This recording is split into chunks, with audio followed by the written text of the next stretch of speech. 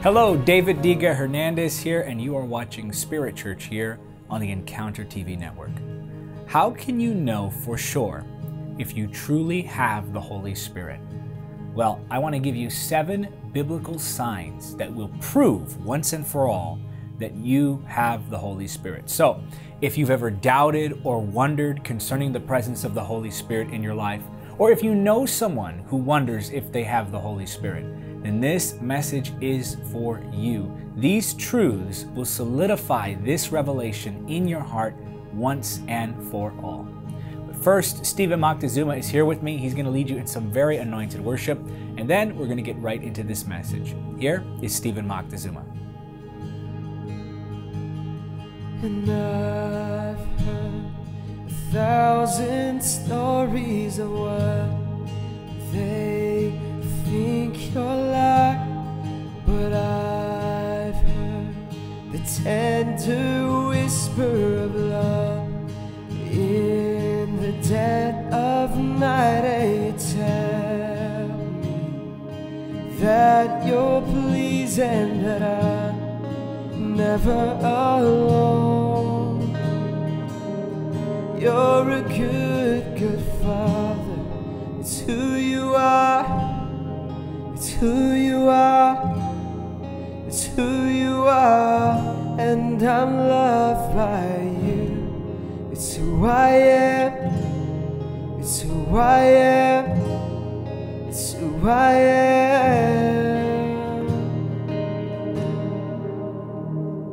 And I've seen many searching for answers far and wide, but I know we're all searching for answers only you provide, 'cause you know just what we need before we say a word. You're a good, good Father. It's who you are. It's who you are. It's who you are. And I'm loved by you. It's who I am. It's who I am. It's who I am. You're a good, good Father. It's who you are. It's who you are. It's who you are, and I'm loved by you.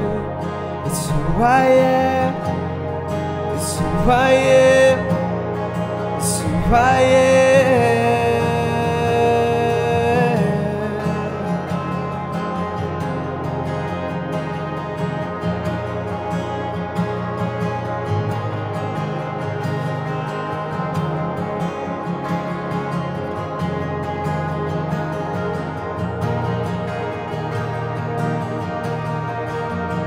You are perfect in all of your ways. You are perfect in all of your ways. You are perfect in all of your ways to us. You are perfect in all of your ways. You are perfect in all of your ways. You are perfect in all of your ways to us. You're a good, good Father. It's who you are. It's who you are. It's who you are. And I'm loved by you. It's who I am. It's who I am. It's who I am.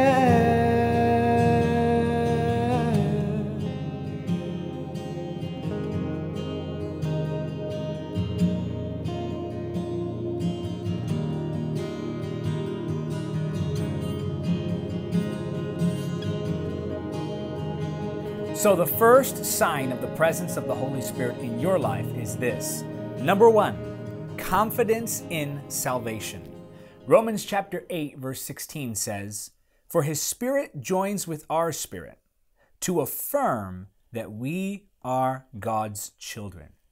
So many believers doubt or wonder whether or not they have the presence of the Holy Spirit in their life.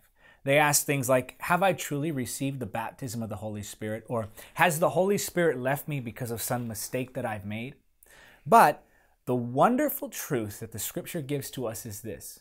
When the Holy Spirit takes up residence in the individual, that is, the person who has received Christ as Lord, then the Holy Spirit gets to work at affirming the truth, namely that you belong to God in your heart. So, the Holy Spirit is the one who convinces us that we are children of God. The Holy Spirit is that voice, that assurance, that seal of promise upon us that tells us that we, in fact, belong to God. So, confidence in your salvation is proof, is a sign that the Holy Spirit dwells in you. Now, I understand that this might make some believers a little bit nervous because when hearing this, those of you who are wondering, do I have the presence of the Holy Spirit, may say to yourself, well, I wonder if I have the presence of the Holy Spirit, and therefore I probably don't have the presence of the Holy Spirit. But it's not really that simple. You see, whereas the Holy Spirit is constantly speaking to us and affirming to us that we are in fact children of God, the enemy is also speaking. The enemy is also sowing seeds of doubt. So this measurement of, well, I have doubt and therefore I don't belong to God is not a good measurement at all because there is a war. There is a battle. There is an inner dialogue that goes back and forth between good and evil. And this inner dialogue causes us to at one moment believe that we belong to God and in the next moment doubt that we belong to God. But this is how you know you have the presence of the Holy Spirit. Deep within your spirit, you know that you know that you know that you belong to God. There is confidence deep within you. Now, you may battle in your emotions. On some days, you may not feel like you belong to God. You may battle mentally. You may sometimes think like you don't belong to God. But deep within your spirit, there is always this underlying peace, this deep and still knowing that you, in fact, have salvation, that you, in fact, are a child of God. And that truly is the work of the Holy Spirit who dwells in you. So number one, a sign that you have the presence of the Holy Spirit is that you are confident in your salvation. Number two is godly character. Galatians chapter 5, verses 22 through 23 say, "But the Holy Spirit produces this kind of fruit in our lives: love, joy, peace, patience, kindness, goodness, faithfulness, gentleness, and self-control. There is no law against these things." Character, not charisma, is the standard of the Spirit. You know that you have the presence of the Holy Spirit, not necessarily because the power of God rests on your life, though that is one of the signs, but because the character of Christ is being developed in you. The character of Christ is the ultimate sign that you in fact belong to God, that you in fact carry the presence of the Holy Spirit. You see, people can fake the power. They can pretend to pray in tongues. They can pretend to do miracles. They can pretend to live godly lives, all while living a double standard. But the proof that you have received the baptism of the Holy Spirit, the proof that the Holy Spirit's presence dwells in you, is that you are a little bit more like Jesus today than you were yesterday. The proof is in how you live. The proof is in how you carry yourself. The proof is in how you walk according to godly standards. Are you living with godly character? Number three, passion and power for evangelism. Acts chapter 1 verse 8 says, "But you will receive power when the Holy Spirit comes upon you, and you will be my witnesses, telling people about me everywhere, in Jerusalem, throughout Judea, in Samaria, and to the ends of the earth." You'll notice here that the Scripture tells us that when the presence of the Holy Spirit comes upon someone, or when His power comes upon someone, they become witnesses. So we see that an individual will receive a power to evangelize and a passion to evangelize, a desire to carry that out. There is this godly boldness that comes over someone who has been baptized in the Holy Spirit. When you're baptized in the Holy Spirit, His passion becomes your passion. And His passion is the name of Jesus. His passion is the gospel. The Holy Spirit is heaven's greatest evangelist. The Holy Spirit is heaven's greatest worship leader. Nobody loves Jesus like the Holy Spirit loves Jesus. Nobody loves the gospel like the Holy Spirit loves the gospel. Nobody desires to win the lost like the Holy Spirit desires to win the lost. And when His presence dwells in your life, that power and that passion both become evident in you. Number 4, the evidence of speaking in tongues. Now, I want to be very clear here because this is where a lot of the debate centers around. Some will say that you need to pray in tongues in order to be saved, or you need to pray in tongues in order to prove that you have the presence of the Holy Spirit in your life. Now, this isn't true. I must say this, I believe in the gift of speaking in tongues. I believe in it strongly, in fact, more so than most people who you'll hear. And I talk about it more often than most people you'll hear. But I want to emphasize here that speaking in tongues is not the sign that you've received the Holy Spirit. It is a sign that you've received the Holy Spirit. It's a manifestation of an inner reality. It is not in and of itself the reality. So, Acts chapter 2, verses 32 through 33 say this, God raised Jesus from the dead, and we are all witnesses of this. Now He is exalted to the place of highest honor in heaven at God's right hand, and the Father, as He had promised, gave Him the Holy Spirit to pour out upon us, just as you see and hear today. Well, what were the people seeing the church do? They were seeing the church receive the Holy Spirit. They were seeing the fire of God come upon the church. So they were seeing the power of the Holy Spirit. Number 2, it says, and hear. Well, what were they hearing? They were hearing the believers praying in tongues. They were hearing the believers praying in their own languages, which was a supernatural manifestation based upon what they were praying as what many would call gibberish.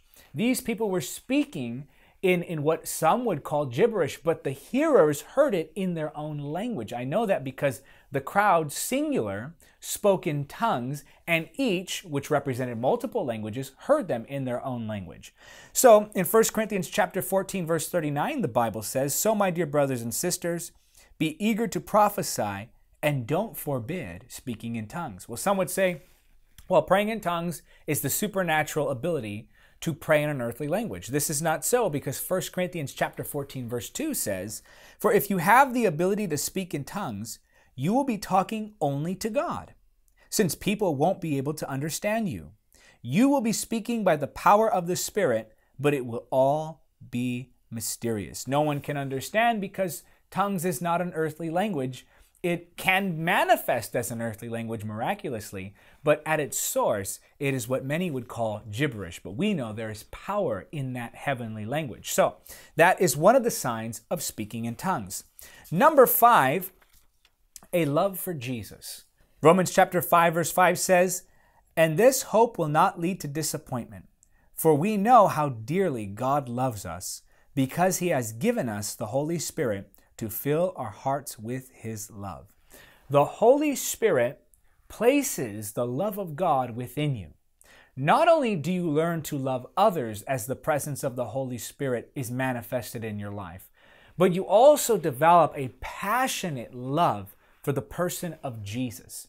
You develop a love for Jesus Himself. As I said earlier, nobody loves Jesus like the Holy Spirit loves Jesus. And if you'll surrender to Him, the Holy Spirit wants to place this love in your heart. He wants to fan into flame the fires of first love. He wants to cultivate within you a passion for the name of Jesus. When you have the presence of the Holy Spirit, you know it because you're obsessed with Jesus. When you have the presence of the Holy Spirit, you know it because you can't stop talking about Jesus. You want to talk to your friends about Jesus. You want to talk to your family about Jesus. You want to talk to your coworkers about Jesus. When you're filled with the Holy Spirit, it's Jesus, Jesus, Jesus, Jesus. You become a Jesus person. Why? Because the Holy Spirit came to glorify Jesus. He came to testify of Jesus. And so when you get the presence of the Holy Spirit like that, that same passion, that same love spills over you from deep within your spirit, and you become obsessed with Jesus. It is a holy obsession that overtakes your being, and you become 100% a Jesus person. You talk Jesus, you think Jesus, you live Jesus, you breathe Jesus. Everything in you wants to know and share about Jesus. So that's number 5, a love for Jesus. Number 6, knowledge of truth. 1 John chapter 2, verse 27 says, "But you have received the Holy Spirit, and He lives within you. So you don't need anyone to teach you what is true. For the Spirit teaches you everything you need to know, and what He teaches is true. It is not a lie." So just as He has taught you, remain in fellowship with Christ. When the Holy Spirit comes to dwell within you, when the presence of the Holy Spirit has overtaken your life, truth overflows your being. Truth is received deep within. Truth becomes your portion. You receive revelation from God. You begin to understand the deeper things of the Scripture. You begin to understand the truth of God's presence. You begin to understand the truth of holiness. You understand the truth of the Word, the truth of the cross and the blood. And these truths become yours. These treasures that God has hidden only for those who love Him, only for those who He can trust, only for those who carry His Spirit, those treasures become yours. And finally, number 7, and this should be an obvious one of the signs that you have received the presence of the Holy Spirit, or that you've been baptized in the Holy Spirit, is that you walk in holiness. Number 7 is holiness. 1 Peter chapter 1, verse 2 says, "God the Father knew you and chose you long ago, and His Spirit has made you holy. As a result, you have obeyed Him and have been cleansed by the blood of Jesus Christ. May God give you more and more grace and peace." The Spirit has made you holy. Well, He is called the Holy Spirit. I like to call Him the Holiness Spirit. In other words, when you've been baptized in the Holy Spirit, sin begins to lose its allure. Sin starts to look like what it is: disgusting, dark, vile. You begin to hate what God hates when the Holy Spirit dwells in you, even if what the Holy Spirit hates is something that you do. This is a mark of the Spirit-filled.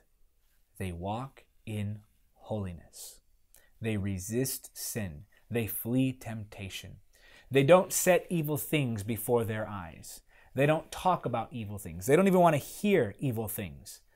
They live sanctified. They live separate. They live in the protection of God's presence. And that is a sign, a true sign, that you have the Holy Spirit. So to recap, number 1, confidence in salvation. 2, godly character. 3, passion and power for evangelism. 4, the evidence of speaking in tongues. 5, a love for Jesus. 6, knowledge of the truth. And 7, holiness. So, let me ask you, do you carry any of these markers in your life? Now, you may lack some, you may be working on some, you may be growing in some, and that's okay. As long as there is progress, that means the Holy Spirit is at work. So, if you have these signs in your life, you don't need to worry. Stop doubting, stop fretting. If you don't have any of these signs in your life, then I think it's time that you come to meet Jesus. I think it's time that you come to truly be filled with His Holy Spirit, because those who meet Jesus receive His Spirit. It's that simple. At salvation, you receive the Holy Spirit. So if you're not sure if you're saved, maybe you doubt your salvation, I want to pray with you. Now, you have to understand that you aren't saved by a prayer. You're saved by a person. Prayer never saved a soul. Only Jesus saves. So as you repeat after me now, you're not being saved by this prayer. This is not a ritual, and you're not finished just because you pray this prayer. This is just the starting point. All I'm doing is leading you in surrendering to Jesus. But you have to actually surrender to Him. And when you do, He'll fill you with His Holy Spirit. Maybe you're a believer and you have some doubts. Maybe you're someone who's never received Christ, or maybe you're someone who did at one point, but you've never seen this fruit manifest, so you doubt if whether or not that conversion experience was real in the first place. Well, let's be finished with this. Let's settle the matter right now. Let's come to Jesus. Let's go to him together. I'm going to talk to him right now, and I want you to talk to him with me, and he's going to hear you. He's looking at you right now. He's listening to you right now. He sees you, he hears you, he loves you, he's calling you. You're not watching this by accident. Let's pray and repeat after me and say it to him from your heart. Say, "Dear Lord Jesus, I come to you as a sinner, and I ask you, forgive me of my sins. Wash me in your blood. Make me new. I don't understand it all, but I turn to you now. I need your help, Jesus. Forgive me, save me, and be my Lord. I'm turning everything over to you now. I'll follow you. In your name I pray. Amen." Well, that is it for the lesson and the prayer. And if you prayed that, I'm so glad and I'm so happy that we were able to experience this together. You just gave your heart to Jesus. And if you truly, sincerely prayed that from deep within your heart, and you actually approached God, and you actually came to him in sincerity, I believe he heard you.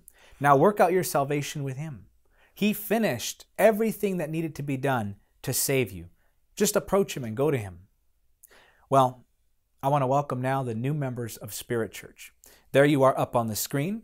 We love you. We are praying for you. I always say that because I always mean it. And if you'd like information on how you can join the Spirit family, then go to davidhernandezministries.com/spiritchurch. When you sign up, by the way, it's 100% free, you'll receive a brand new teaching from me every single week via email, as well as a brand new worship cover from Stephen Moctezuma. And the best part, you can reply to that email for prayer support from our ministry staff.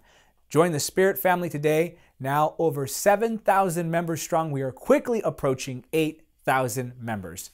Now to your comments. And these comments are coming from my last video, which was the closer to my series on religious spirits. I did a 3-part series on religious spirits. You have to go check that out to make sure you never fall under the trap of religious burdens. And that series was near and dear to my heart because I was under the influence of a religious spirit very early on in my Christianity. I walked around with guilt and shame, and God really had to set me free from that. So I want you to check that out, but that's where these comments are from. And by the way, if you want me to potentially read your comments on next week's edition of Spirit Church, then go ahead and leave a comment in the comment section now. And while you're at it, by the way, make sure to subscribe and click the notification bell so that you can receive all of our content. So here are the comments from last week's teaching. Smita Sona writes, "Such an awesome work of the Holy Spirit. I love you, Jesus. Just 5 minutes earlier, when I received your message notification while working, the Holy Spirit told me that the spirit of pride is the most dangerous spirit. Your message just arrived so timely. God bless you, Brother David. You speak so boldly, the promptings of the Holy Spirit and the true teaching of Christ. God bless you and your ministry." You know, we often get people telling us that they listened to the message just in time, or that the words were just what they needed to hear. You know why that is? It's because this is the Holy Spirit's channel, and He can do with it whatever He wants to do. Albert Kaloyan writes, "God bless you, Brother David. Your teachings bring light to a lot of people, even believers. We are proud of you, man of God." Well, Albert, I appreciate the encouragement, and we know that all the glory belongs to Jesus. TL writes, "Oh wow, I just searched religious spirits, and this video came up. It wasn't until after I finished watching it that I realized that it was just posted today. It was right on time because I needed to see this. I recognize myself in just about all of these points. I have repented. Please pray for me. Thank you and God bless." Well, TL, I so appreciate your transparency and honesty, and I'm very glad to know that the Holy Spirit worked on your heart and that you repented, responded to His voice. That's awesome to hear, and I'm glad you were liberated. And the final commenter, Ryan D. Neely, writes, "Honestly, I thought when I listened to this message that I was going to gain insight on religious leaders and the things they do because of their pridefulness. Instead, I actually learned a lot about myself and see areas where I need some reparation.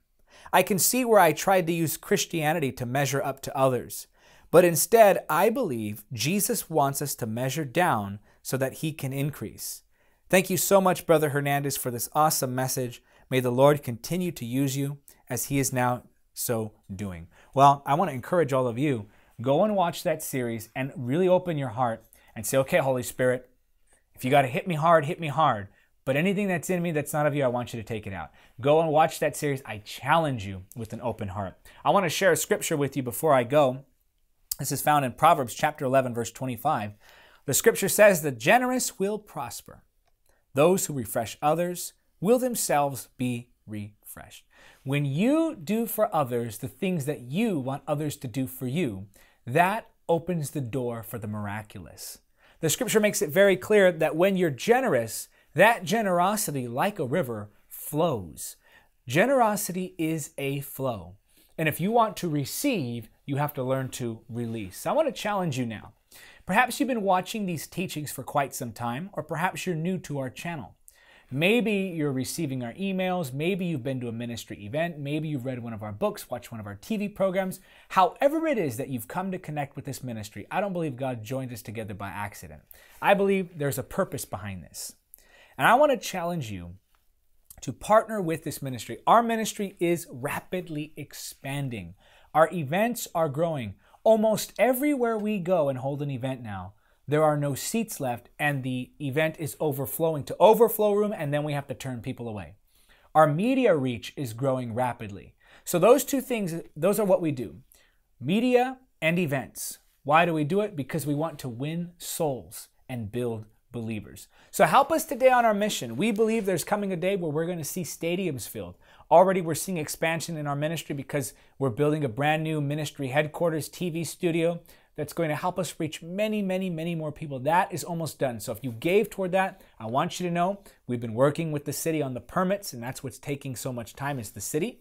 But everything's coming together decently and in order, and I cannot wait to show you the finished result. But if you've yet to partner with us, or you're someone who's praying about partnering with us, whether that's monthly or one time, do it today at davidhernandezministries.com/donate. So if you're giving a one-time gift, do it now. Some people give $5, and we have people who give all the way up into the six figures to the ministry. Wherever you fall on that spectrum, act today. But if you will partner with me, this means sign up to automatic giving. If you will partner with me for $30 or more a month, I will send you either Carriers of the Glory, Encountering the Holy Spirit in every book of the Bible, and 25 Truths about Demons and Spiritual Warfare. And again, that's for those of you who will sign up to become a monthly giver. You sign up for monthly giving, I'll send you one of those books, your choice. I'll sign it for you as my initiation gift. So go do it right now. Don't delay. God wants to unleash that river of generosity. God wants to flow through you and use you in this area. Sign up now, davidhernandezministries.com/donate. Well, that is it for this edition of Spirit Church here on the Encounter TV network. Until next time, remember, nothing is impossible with God. Thank you for watching Encounter TV. Don't forget to subscribe. Also, help me win souls by spreading the gospel through events and media. Make a one-time donation or become a monthly supporter by clicking on the donate link now.